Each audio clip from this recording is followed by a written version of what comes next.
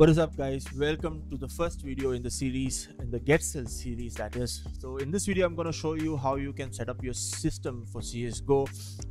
First of all, let me give you an overview of my system and what I'm running. I'm using a laptop, that's a Legion Wi-Fi 40 laptop. It has an Intel i7, I believe so, it's a 9750H, and it has 16 gigs of RAM and an RTX 2060 80-watt edition GPU. However, I also use two external monitors and I do not use the 144 inbuilt laptop screen. My laptop is always docked, that's why I do not use the inbuilt screen, and I use the two external monitors. The primary one that I'm using for gaming is the BenQ XL2546 240Hz monitor, and the one that's on my left that I use for my screen, my chat as well as OBS, is BenQ E2200 HD, and it's a 60 Hz panel, right? So first thing what I like to do when I set up my system or when I fresh install Windows is obviously download the latest GPU drivers and system drivers if you have. So make sure to keep your GPU drivers always up to date. It's always beneficial. I do not use GeForce Experience because I think it's crap and it does not add any value, but if you want to, you can go ahead and install it. Alright, so first thing what you need to do is click on the desktop, go to display settings. Right over here you can see all your displays. One is my laptop, two is my primary monitor that is right in front of me that I use to game, and that's 240 Hz. Three is the one that's on the left, like I mentioned, and it's vertically placed. So if I hit an identify, it will show me 2 and 3, and 1 is disabled. The next thing you do is you select or you set your primary monitor. So select on 2 in my case and scroll down and make this my main display. Check this box. So this will make sure that this display is your primary display. The next thing that you need to ensure is to extend this displays. Do not duplicate this display. The reason to extend is if you extend the displays, you'll be able to run this displays independently. 1, 2, you'll be able to run them in their full frequency. So this is running at 240 Hz and this is running at 60 Hz. If I were to duplicate this display, both would run at 60 Hz because a higher display would be downscaled or reduced to the highest display frequency of the secondary monitor, that is 60 Hz. All right, so that's what I do over here. The next thing is to hop on to the NVIDIA control panel. So right click, launch your NVIDIA control panel and go to manage 3D settings. I'm gonna just scroll through it and just copy whatever I have here, and it should work best for you. Guys, as I mentioned, this video is primarily on NVIDIA because I don't have an AMD card, but I assume that it's gonna be pretty similar on both AMD. Although some configuration should be named differently, you can just Google and look it up. All right, so scroll all the way down. I'm gonna scroll through it again, and if you find a setting, just pause through it and copy it. Right, the most important thing right now here is vertical sync. It's highly recommend that you turn it off so that you get more than 60 FPS, or else your system will be capped to 60 FPS. The next thing that I like to change is texture filtering quality. I leave it to high performance. Shader cache. If you have an SSD and your game is installed on the SSD, make sure you turn this on. And if you do not have an SSD, turn this off. This is going to save textures on your disk, and it's going to help you help the game perform a little bit better during load times and avoid texture pop-in. So keep this on if you have an SSD, and keep it off if you don't have an SSD. Right, the next is the preferred refresh rate. Since I set my monitor as the primary one, it shows over here BenQ Zawi XL. Right, so set it to highest available, power management mode, prefer maximum performance. Right, leave everything off if you want to. There's one other setting that is recently added to NVIDIA GPUs, that is low latency mode. This makes so that the game feels a little bit smoother. I keep it on ultra, but also at times I keep it off. Depends on my preference whenever I feel like. So play around with this and see how you like it. Right, next up is go to change resolution. Make sure you select the right resolution over here. Sometimes when you connect your display, it will set to this option will be selected 1080p 1920 native. When you have it at this option, your highest refresh rate will be locked to 60. So scroll down, go to PC, and you should see 240 Hz. This is the secondary monitor that I use. It's set to native, and if I go to PC, you won't even see, in my case, you won't even see 1920 to 1080. So this select to native, and the highest should be 60 hertz. Alright, once that is done, you can go ahead and change your digital vibrance from here, make it more vibrant. I normally like to keep it at 70 when I play CSGO. When I play other games, I bring it back to the default, that is 50. So get it back to 70 in my case. Right, this will make the map a little bit more vibrant, and you'll be able to distinguish between character models a little bit better, at least in my opinion. So next up, what you can do is go to adjust desktop size and position. I have set it to full screen right now, and I removed this option. This option should always be on GPU, and you should not perform GPU or scaling on your display. Select override scaling, perform mode by games and programs. Also click on apply. Right, this is so that if you're running 4:3 black bars in CSGO, it will stretch it out and you won't have this black bars on the side. I like to play stretch, that's why I select full screen and I perform the scaling on GPU. If you perform the scaling on a display, depending on your display model, you could have some input lag, etc. So always perform your scaling on GPU. Right, so that's what you do over here. That's how you set up your NVIDIA graphic driver. Next up, what I like to do, primarily since I use a laptop, is I go to edit power plan. Right, so if I go here, you should see this. Generally you should see two options called balance and performance, but I have an option called ultimate performance. Right, if you don't see this, what you need to do is go to Google and type Windows 10 ultimate power plan. Right, click on the first link, scroll down, and you should see this command. Open up a command prompt, run as administrator, paste it in, hit enter. Once you do this, you should see this option. Right, in this option, if I click on it and change its settings, you can see that I have turned everything to never. Right, and then I click on advanced power settings. These are my settings. So hard disk is never turned off. I'm just gonna expand it so that you guys can see. See, plugged in, maximum performance. My laptop, as I mentioned, is always docked, so it's always plugged in. So these are the settings. You can go ahead and copy it if you require. Right, so this is my power plant settings. The next thing that I do is inside CSGO or inside Steam. So go to library, right click, properties, launch options.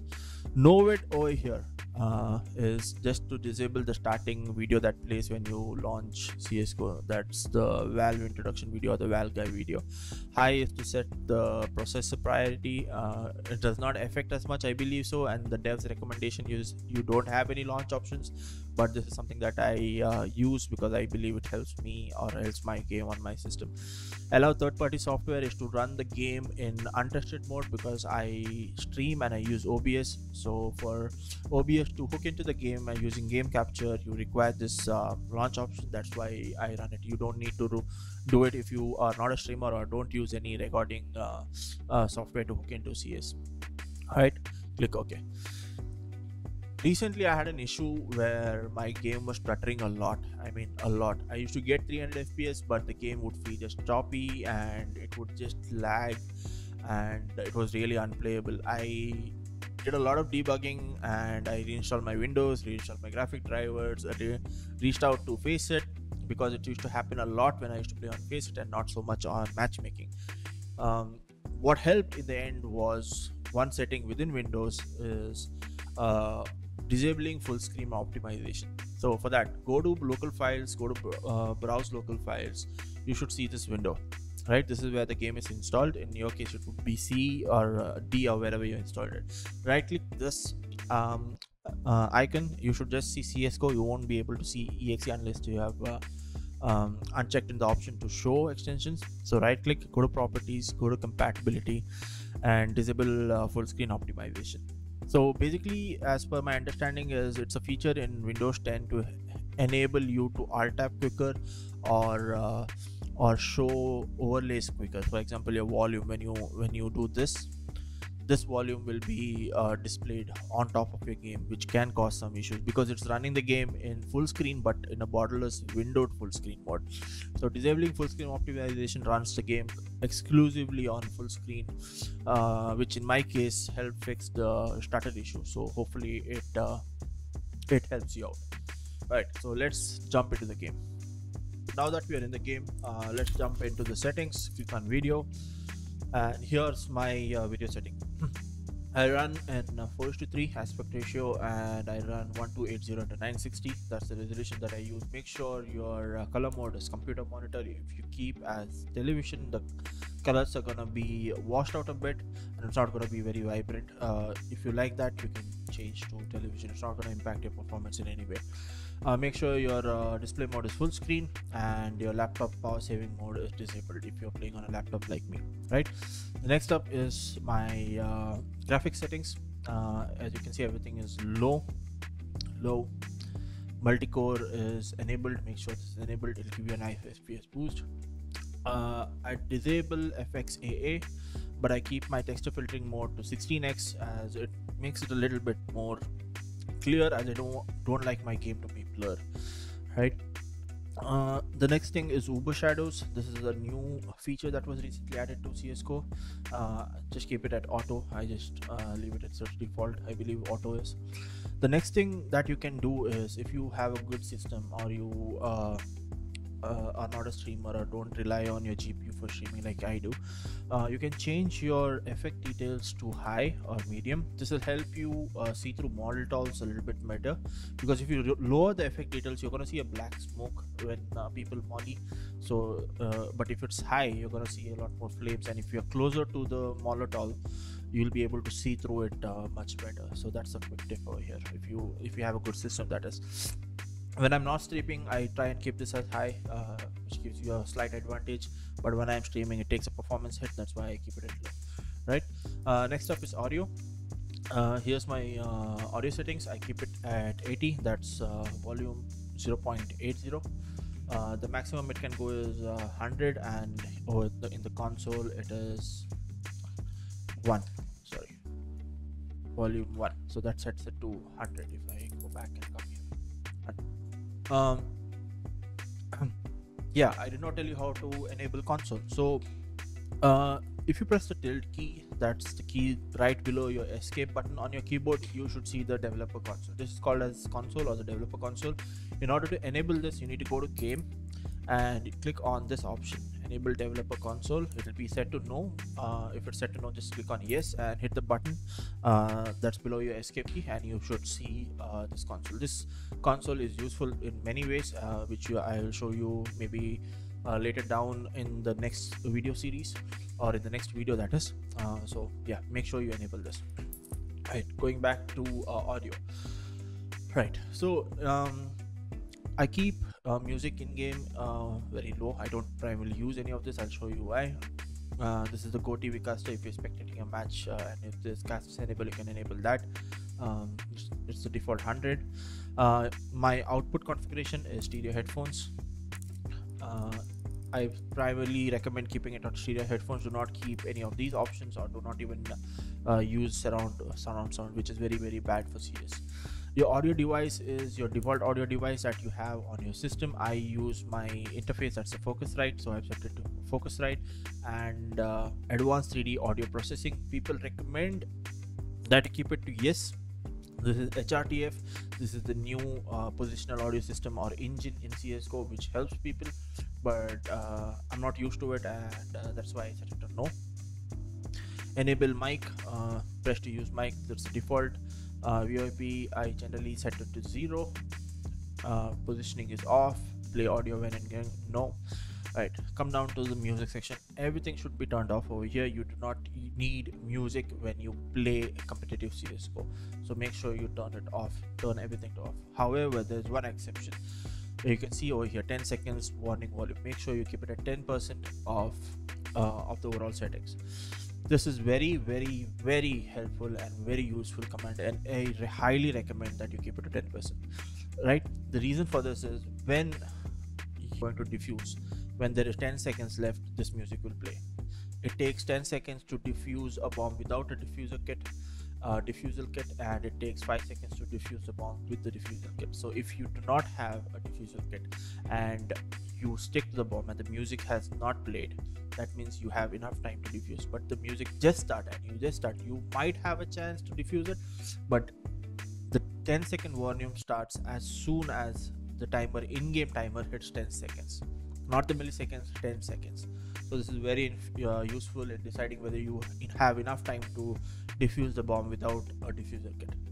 So I highly recommend everyone should keep this on and keep it at 10% and keep everything else off. Next up is game, right? Turn this off. This gives you tips and little hints in game. So I find it very distracting. Turn this off. If you primarily play matchmaking, set your ping. I like to keep it at 25 to get I believe Mumbai West server, since I'm in India. So I have better pings to this particular server that when I set it to 25. Max acceptable game traffic bandwidth unrestricted. You can set this based on your internet speed. I have a pretty good 200 Mbps fiber connection, so I keep it unrestricted.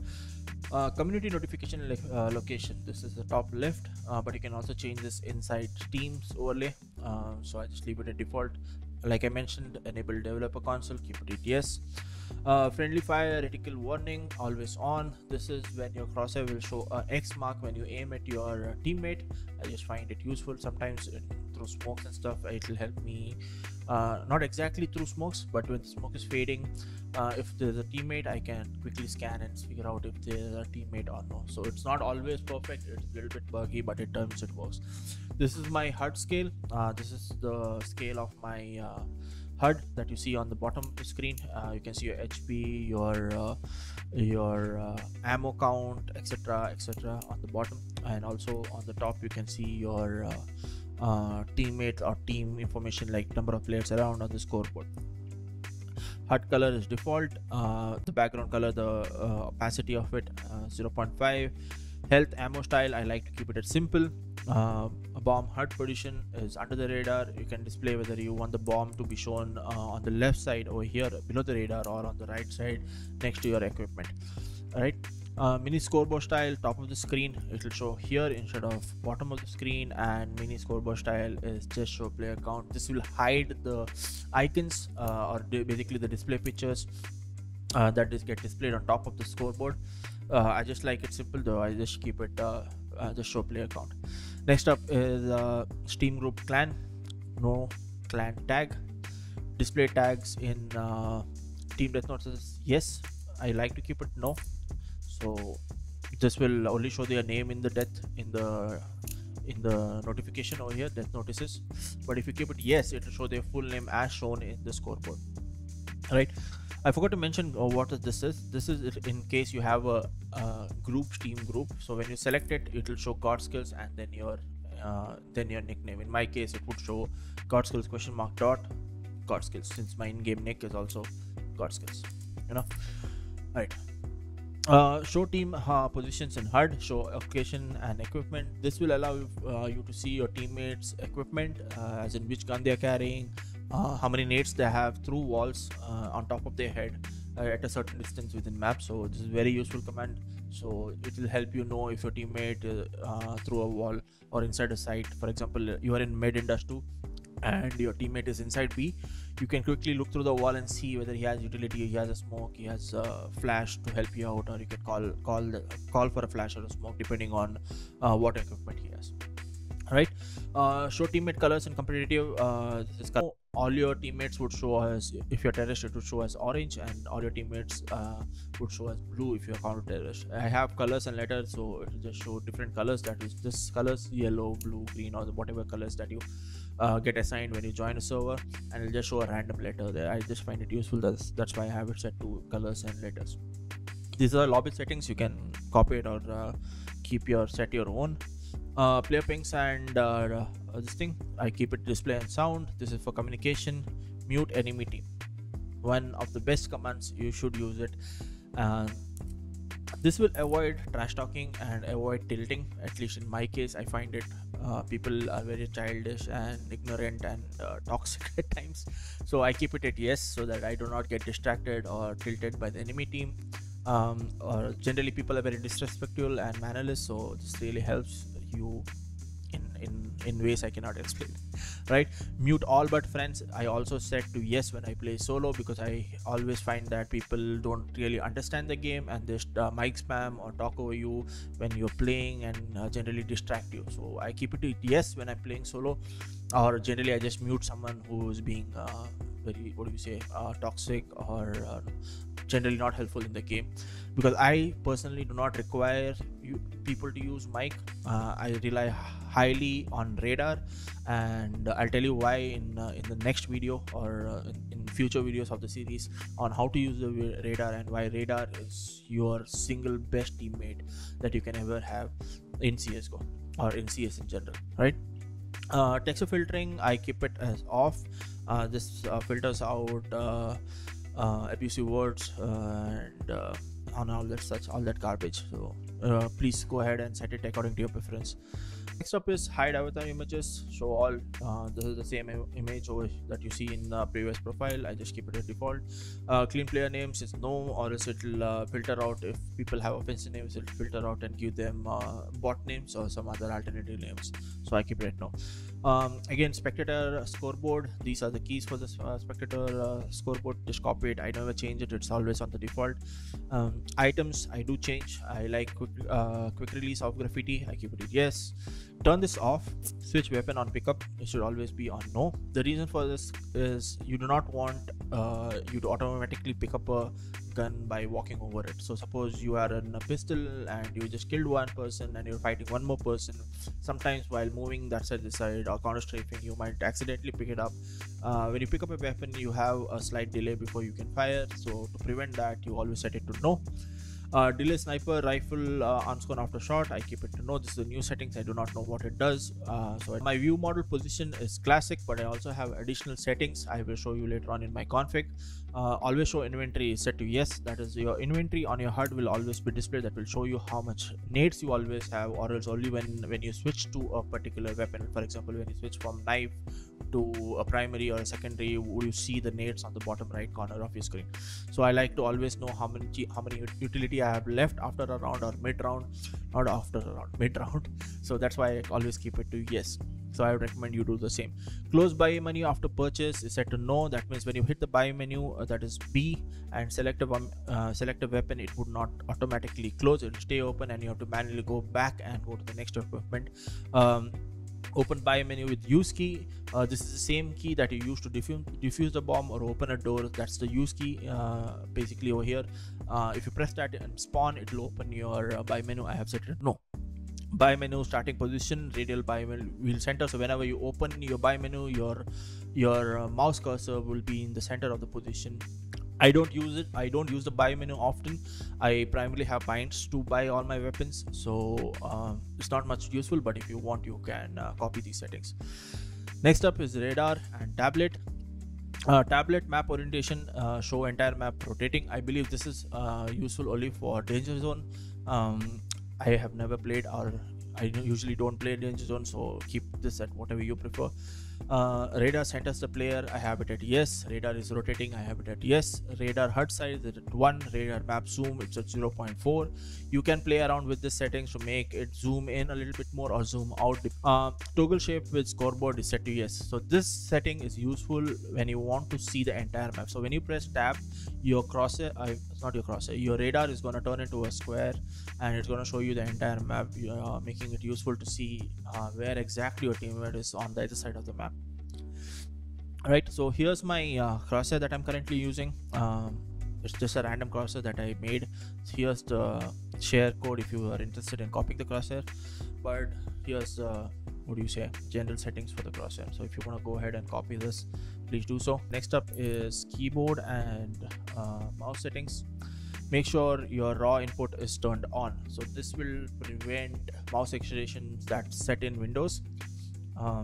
Sorry, not set in Windows. This will overwrite the settings that are in Windows. So if you have, let's say your Windows settings is 7 out of 11, but in game you don't want any of your settings to be modified or touched by Windows, by setting it to raw on, CSGO will completely ignore the Windows settings and only use what is set in game.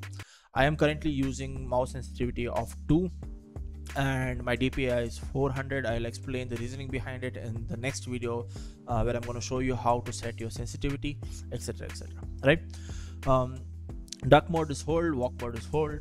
I have never changed this, and I don't even think that these settings work, but go ahead and again try and see what works for you.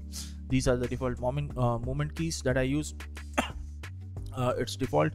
My use is F. The reason being is my E is flash. I have a quick bind to remove flash, and I have quick bind on Q to remove Molotov quickly, or a grenade quickly. So I'll scroll through it. You can go ahead and copy it and choose to use it, or find your own settings. So these are my settings, right? So this is how I like to set up my CSGO. If you are interested and if you need my config, I'll show you where you can find my config. Right, so to find my config, so go to GoTSKillZ.gg. This is my website. It is a website that I primarily built for my stream viewers as a companion tool. So go to website, log in using your Google ID that you have used to subscribe to my YouTube channel, and once you have done that, click on my profile. This will open up my profile on the website, and here you can find my config. Click on my config and you should be able to find my CFG. You should also see my video settings, my mouse settings, and crosshair settings, view model, all my view model settings over here. Like I mentioned, all my binds are over here. So these binds are all the binds that I use to buy weapons. For example, F1 to buy M4 or AK, F2 to buy Kevlar with helmet, F9 to buy only the Kevlar, etc, etc. More on this later on in the next video series. I'll explain why I do that. Here are my network commands, here are my sound setting commands, and here are the different configs that I use. One is my primary config, that's GetSkillz.gg. You can click on download it and use it, or you can see what commands you require and just right click and copy any of those. Here's my auto-exe. Here's my practice CFG that if you require, which enables cheats in infinite ammo, flashbang, grenades, etc, etc. More on this also in another video. So yeah, go ahead and download it, use it, and feel free to upload your own. So you can go back here, click on CSGO on the menu, and once you're logged in, it will show your own config. And if you do not have your own config, you can upload it and track or have your config readily available if you go to LANs and stuff. Also, another quick tip over here is mouse settings. Right now you can save your mouse settings over here, and soon I will have a mouse history, mouse setting history, or mouse sensitivity history that will show your history of your mouse setting or sensitivity behavior over time. How often do you change, what your changes were, etc, etc. This will also be extended in the future to show win rate based on your sensitivity. So let's say that you have used 2 sensitivity and 400 DPI for 1 month, and it will show in that 1 month with this particular sensitivity how many games you have won, how many games you have lost, by giving you an idea of how well the sensitivity is doing for you compared to the other sensitivities you have previously have or currently have. So it's not yet implemented, it's coming in the future, so just wait for it, and hopefully soon I'll have it. So that's it, guys. So that's how I set up my CS, and those are my CSGO settings. Hope you find it useful, hope you learned something new. Alright guys, so that's it. Hope you find this video useful. If you like the video, make sure to hit the like button, and if you did not like the video, hit the dislike button and let me know what I can do to make it better for you. Share it with your friends, and if you have any questions, reach out to me on Instagram or leave a comment below, or drop by my stream. I stream every single day, 12:30 AM IST. And also I am giving away a Crosshair K55 RGB keyboard as a 1000 subscriber giveaway. That is when I hit 1000 subscribers, I'm giving away the keyboard. To know how to enter, go to my Instagram, find the giveaway post and follow the steps to enter. Alright guys, thank you so much for watching. I will see you in the next one. Have a good day, and ciao ciao.